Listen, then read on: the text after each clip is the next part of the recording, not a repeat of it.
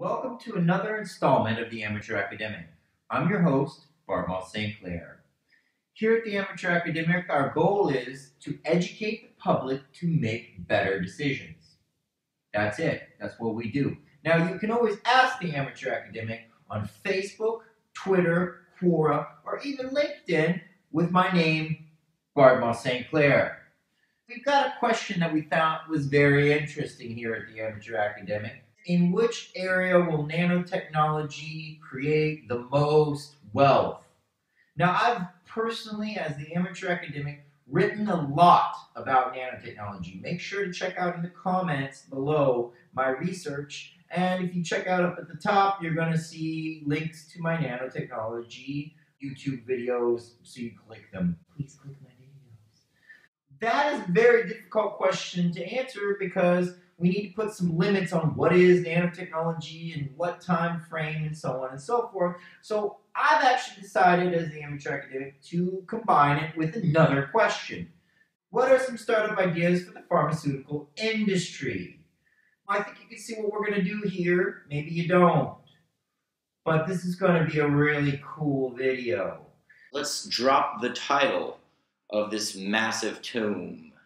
Future Nanotechnology, Economic Forecasting Methods, Financial Forecasting of Innovative and Disruptive Technology on Established Industries, Explaining Forecasting Methods with a Case Study of Nanotech in the Pharmaceutical Industry to Predict New Markets and Investment Opportunities. Woo! Oh, okay. That's a mouthful, but that was necessary to get that out. All right, let's get straight to the outline. Number one, we're going to talk about what is nanotechnology. Number two, we're going to talk about future forecasting models. How do we actually make models about predicting the future of industries and technology? Number three, we're going to talk about nanobiotech and the economic predictions for the pharmaceutical industry. Question, why believe me? I mean, who the hell am I? Well, I happen to have the hottest trending research paper on predicting the future of nanotechnology on the internet. Secondly, I just love innovation and disruption research on future tech and emerging markets. I love blockchain, nanotech, rare earths, semiconductors, machine learning, and so much more. I really get down with the mathematics of information theory, dynamical systems, knowledge extraction, physics, forecasting, and analysis. But I'm a regular guy, okay? I'm not like some super genius or something. So you can do this too, you just have to want to do it. And that's kind of the point of the Amateur Academic. This is not investment advice, okay? So I'm totally free. Are we cool? We're cool. All right. Let's move on to step number one. What is nanotechnology? The precise manipulation of matter under 1 micrometer. Two, let's get into the actual forecasting models of innovation and disruption, making future predictions. Now, how the heck do we do that? Structure is everything. The most compact, best language for structure is mathematics. If you have a fair coin toss, how much can you know about the future? How much knowledge do you have? It's 50-50.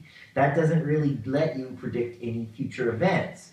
This is the degree of truth of the inference. This is the measurement of the probability that some knowledge is true, ranging from 0 to 1. This can be assumed or it can be tested once the knowledge is applied to data beyond the original scope of the knowledge acquisition.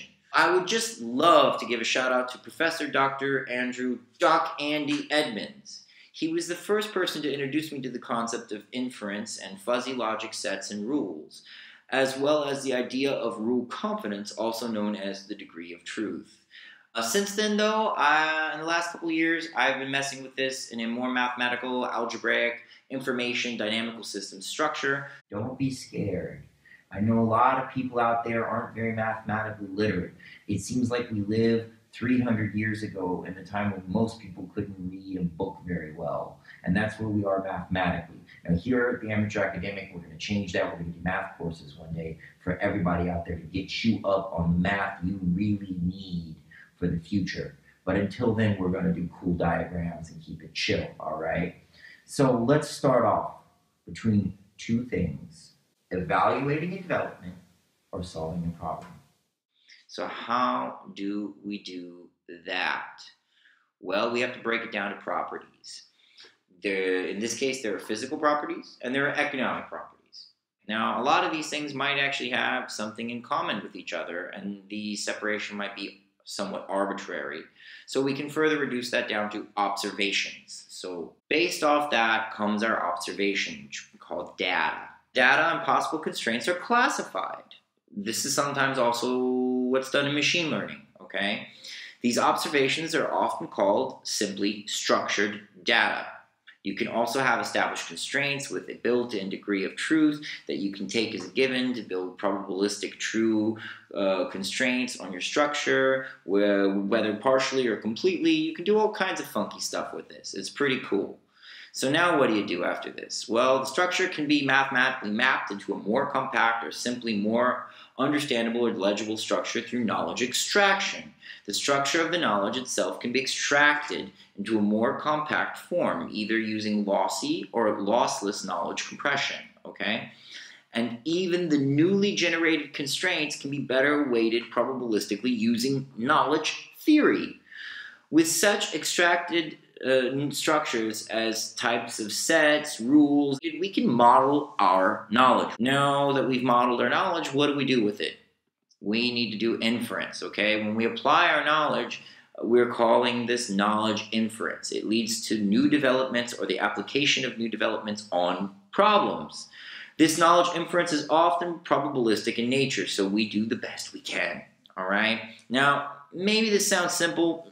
Maybe not, actually, I don't know. Is this simple? Are you following? But knowledge modeling can get very complicated very quickly, all right? Especially with the mathematics behind machine learning, classification of data, stuff like when you get into time series, calculating the information density using Shannon entropy or KS entropy approximation of dynamical systems. It gets really tricky when you need some sort of recursive branching, fuzzy sets and rules, which are then Turing complete knowledge, and then also when you need more complex measures of degree of truth and mere confidence calculates for better truth and rule pruning. That's when it gets super duper hard. I should know. I've been writing the 3rd issue of the Amateur Academic for almost 2 years, and it's called A Mathematical Theory of Knowledge. So trust me on this one, this gets complicated, guys, but we're not going to do that, okay? Instead, let's actually apply all that structure jazz I was talking about to the pharma industry. We can look at this as either a problem or development. One can lead to the other. So either we have a new development, such as a new technology, or we want to solve a problem in the pharma industry. Let's arbitrarily solve a problem to reach a development instead of the other way around. Also keep in mind that the actual knowledge process is often nonlinear and recursive. I'm presenting it here as a nice linear fashion. So let's get into the problem of the pharma industry. Part 3, solving a problem. Cost and risk of heavily regulated drug developments to the market. The problem is the increasing cost of total development to the market. Now, we're very lucky here because the R&D expenses for pharma are in public filings. This current graph here, broken down between preclinical and clinical trials, is actually based off of a study from Tufts University. There was a recent study in 2016, which I can always send you, that states that the compounds abandoned versus market approval is $1.395 billion, and the total pre-approval cost at a real discount of 10.5% gives a cost estimate of $2.558 billion in 2013. Okay? This is an increase at an annual rate of 8.5% above general price inflation. However you slice it or dice it, we've got a complexity problem where it costs more money to get more pharma. So what about the average time currently? Well, it takes between 8 and 12 years, including 3 to 4 years pre-clinical trials. Each trial stage, by the way, costs like something like $35 million on average, so it's really expensive, and those are just the trials, okay? And even worse is when you look at the track record here of compounds. This is just, it's unbelievable. I can't believe this. This is so hard, this stuff. I mean, you ask the people in the lab, really, this is hard. For every 5 to 10,000 compounds that enter preclinical testing, only 1 is approved. And these are the ones that enter preclinical testing, okay? That's why this stuff is so expensive. When you actually look at the startup model of pharma, it's a different animal from regular startups. I mean, look at the way the funding comes in. As you can see, more and more drugs are being approved by the FDA in general. A bigger and bigger portion of that over time will be from smaller boutique and startup pharma, but at great risk. How much exactly does it cost for a pharma startup to run? It costs between 1 to 5 billion over 8 to 15 years. That's a lot of money, for a startup with such a high risk rate there of all kinds of bad things. Let's talk about those bad things, the financial risk measured by stock prices. This is where it gets scary for you guys out there in the pharma world. There's all these dramatic stock fluctuations on the backdrop of any news, rumors, or possibility of trials not going well. All of this for a treatment that could take 8 to 12 to who knows how many years to hit the market, and then how many more to break even. It's high risk. It really is. Let's take a look at an old friend of mine that I've referenced before in my other previous videos, Juno. They should be giving me money every time I mention their name. They started off in 2013 with 120 million for a startup. Their Series A was 176 million in early 2014. By mid-2015, they had about $1 billion, and right now they're currently around 722 billion. They are the poster child for biotech pharma startup. What's very interesting about them also is that they have a diverse development pipeline for a pharma startup. Not only that, but they have different clinical trial stages going on for a number of treatments. So you would assume with that diversity, they're immune to any sort of problems.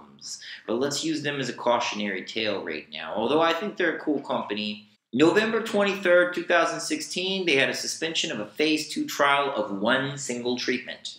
Their stock plunged as much as 32% and closed down 24.5% just because of one suspension of a phase 2 trial out of how many did they have? Look it up yourself. Be an amateur academic. But what we're talking about here is risk versus reward, and you need a diverse pipeline. If you look at the top 10 biggest pharmas, they returned 88% in the last 10 years. It's a little skewed for certain reasons we won't go into, but damn. Okay, they do return a lot of money, but it's because they can afford the risk, because they have such a diverse pipeline. Of course, when you have succeeded at clinical trials, your stock will soar, you'll get any and all capital you want, and you'll turn quarter after quarter of profits. But without a hugely diverse pipeline, lots of capital, the risk is simply too high. Failure, stock fluctuations, it is hard out there for a pharma startup. All right, so let's break it down to observed properties. Notice I skipped over physical properties because that would be like a whole nother video talking about how they do research and development and how they can do it better and cheaper and yada yada. There's a lot of research out there. I recommend you read it. Let's just get into the observations. How can we do that? Well, when we classify it, we can see that it's increasing complexity, regulations, and risks. These are the three major factors. So we're going to need to come up with a new economic and technological development to change the current model of these observations. I looked at current and recent techniques and read a lot of research papers on them. I talked to a lot of my lab rat friends out there, and in addition, I tried to probabilistically predict the price of these technologies decreasing, increasing accessibility, and also the scope of their applications, as well as a rough time frame on how long this will take to be realized. I also applied the constraints we've already expressed. If you're interested in the specifics of this, just write me. I'm sure we can work something out. This all leads to a new market to explore, with many years of new developments possible to pluck up the new low-hanging fruit. What is the new pharma market? You're gonna make fun of me, but it's supplements. I know what you're thinking, okay? You mean those vitamins people take? That's not pharma. Well, it isn't yet, but it will be. And it will be ripe for pharma startups to get out new products quickly, on the cheap, to increase the pipeline for other compounds that are more complex and require lots of time, money, and risk. There's some new technology out there that will turn the supplement industry into the pharma startup industry and give the so-called big pharma a new revenue stream in a totally new industry. So the question is, what is a supplement? Now the FDA, they actually have a great answer for this because that's their job. So kudos to them. It's added nutritional value. Yep, that's pretty much it. Were you expecting more? Okay, well, I guess I can give you some more. We could talk about vitamin, mineral, herb, or other botanical amino acid substance to supplement diet, concentrate, metabolite, constitute, extract. So supplements are food in the U.S. They can be tablets, gels, powders, even liquids. You can even classify your supplement as a drink. That's what the energy drink industry does, which has certain advantages and disadvantages depending on legal requirements, FDA, blah, blah, blah, and so on and so forth, all those wonderful, exciting rules and regulations, which I've read too much of. Let's take a breakdown of the market. There's more than 50,000 supplements available. The projected market currently is $37 billion in the U.S., it's projected to reach $278 billion worldwide by 2024, where the U.S. will be, of course, the largest market. Now, I do think that number is kind of wrong, and I have my own number. It's because they don't know about this stuff, but let's not get into that. If you want to know about that, contact me. Well, the interesting thing is, though, that no company has greater than 5% of the market. That's very interesting to know, isn't it? Let's get into first a problem.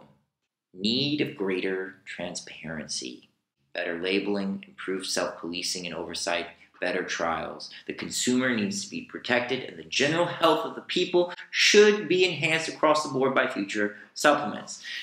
That's priority number one. And I think the pharma industry, whether on the startup side or big pharma, they have the resources, they have the labs, they can do the tests, and they still can save money and save lives and do a great job of this. And I think that bringing them in is a really good idea. So let's take a look at actual successful Silicon Valley startups that are in the supplement industry. There's Nutro and there's Nutrobox. I can barely tell the difference between the names. Those guys need to get some better branding. Sorry about that, guys. Love what you do. Don't like your names.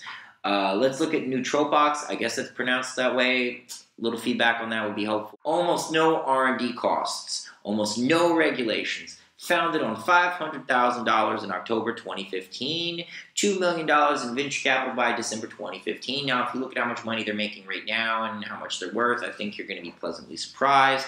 So you might be asking yourself, what miracle new compound did they invent? Well, that's a good question. They must have done something right to make all that money and be so amazing. Well, nope, they didn't. It was none. They didn't do anything new. I mean, great to them that they got this business model of supplements and were able to sell programmers who live in shacks in Silicon Valley supplements that have a lot of caffeine in them and other things. Really shout out to them for doing that. No offense to them whatsoever, but that's just amateur hour, okay? And here at the Amateur Academic, we take pride in the amateurs out there, so good for you. But it's time for this amateur academic to go pro with this exciting new industry. So let's take it to the next level. Pharma tech development.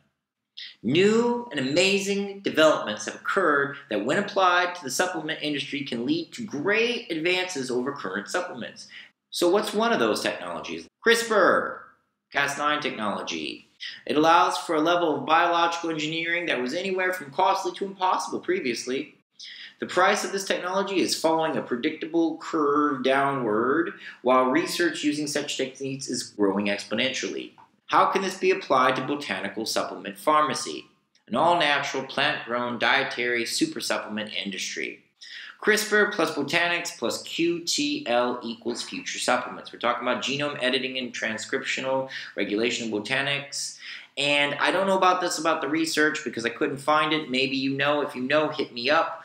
DNA labeling and epigenome editing in botanics, is that a thing? Can we do that? I'm pretty sure we can. What is this QTL thing? Well, that's the study of quantitative trait locus. QTL is a method for exploring genetic changes from domestication of wild plants into crops. It's a good model for doing this, and I think it can be improved a lot with machine learning and other algorithms, which I'd love to get into and talk about more, but, you know, understanding how many generations of specific plants, given certain environmental constraints and even unnatural selection of human interactions, actually changes plants in the wild or by crossbreeding, will give us a better picture of how to naturally evolve botanics for desired traits much faster. Finding the most optimum structure for traits is our goal. This will have to be further researched, of course, and it's going to be hard to do because that's what the lab rats tell me. However, such research is ongoing. There are already many papers out for botanics and CRISPR. The price of this technology, as stated, is decreasing at a predicted level. And in the future, this will in turn allow further access and exploration while exploring low costs of R&D and scaling to mass production, because we all know lab to factory, the scaling issues there. The basic research cost, though, is peanuts when compared to getting just one successful FDA-approved drug on the market with all the risks being factored in the next 10 plus years. Think about that. It is only a matter of time before natural super supplements can be evolved to be optimal in unimaginable ways.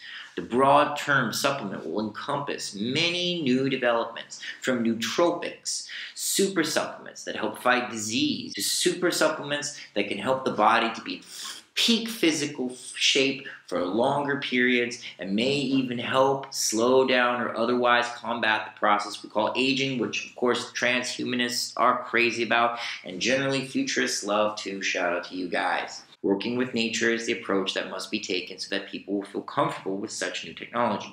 Terms like organic or all natural can in turn be used. The future of pharma can be full of new innovation and disruptive startup models, pushing positive change and evolution in the industry. However, it is up to the industry to make these changes to do the following. Create future super supplements for pipeline diversity, decreasing risk to traditional pharma R&D profit fluctuations while making startup pharma more accessible and balancing out stock risk of other traditional compounds in the startup pipeline. With such a new source of revenue, the price of life-saving drugs can be decreased. Are you hearing me? A lot of the price hikes in life-saving drugs goes back into R&D, not just into the pockets of the greedy big pharma companies. We have to give them that, okay? You need to understand, like I said, this is a huge complexity problem. However, this new market would enable a unique opportunity for both startup and big pharma to lower the cost of drugs that will save lives. Because in the end, we're all just human and we want a better earth with healthier people. These methods could be kept strictly all natural, completely organic. The profits could also partially go to funding the big R&D projects to find future cures for very difficult to cure diseases. We've all known people who have passed from diseases that weren't curable. I know I have. It hurts me, okay? And it hurts you guys too. And it's time we really focus on making sure people can get the care they need, the cures they need, that yet they just don't exist yet. And I'm sure the industry can find the funding for the R&D in new markets, such as the natural botanics super supplement industry. And of course, it is always important to conduct research correctly. It cannot be rushed. Consumers and their health and safety needs to always be the first priority. This is why the industry really needs to enact better self-regulation of supplements, especially in future super supplements. This can save lives and money too. Finally, I'm just going to go off script here. Big Pharma, I'm talking to you and the pharma bros out there. You guys have a bad reputation. People hate you. They see you as greedy assholes. They see you as profiting off the suffering of others. It's time you step up and engineer us a better future, okay? I know you're all just people. I know there's someone in the pharma industry, either directly or indirectly, watching this right now.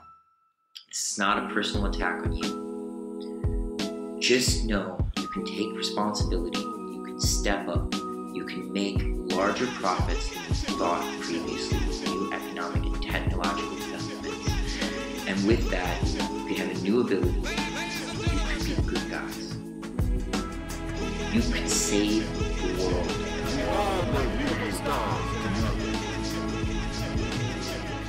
I'll help you. I'll personally work with any individual or company, no matter who, if they are open to build a future for everyone. Not just the haves, but also the have-nots. Especially with these life-saving drugs, they need to be cheaper, guys. And we can make more money doing this kind of stuff than that with less risk, and you could lower those drug prices. So please, please, please, I'm begging you, okay? Stop being a pharma bro.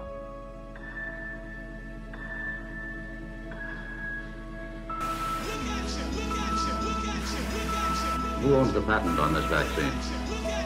Well, the people, I would say. There is no patent. Would you patent the sun? Who owns the patent on this vaccine? There is no patent. There is no patent. Who owns the patent on this vaccine? The people.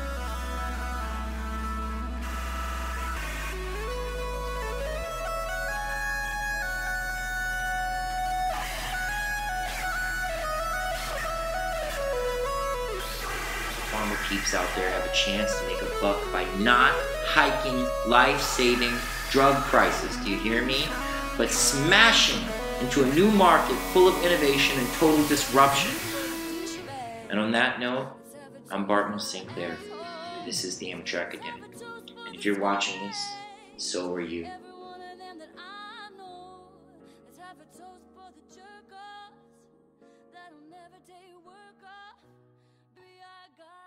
You know, I just like to give a what's up to all the people on YouTube for subbing and liking. That's my blood, that's my passion. I do this for you. For all my friends, my family, all the cool random people on Facebook who like the Facebook page and show me their love. And finally, all the futurists, the transhumanists, the professors, the researchers, the companies, even the governments who watch and enjoy the Amateur Academic. I couldn't do it without you all. Let's educate, make better decisions, and build a brighter future for everybody, okay? I'd like to give a special thank you, as always, to Paulina, my head lab rat, and her whole crew, all the Amble people, all those people out there.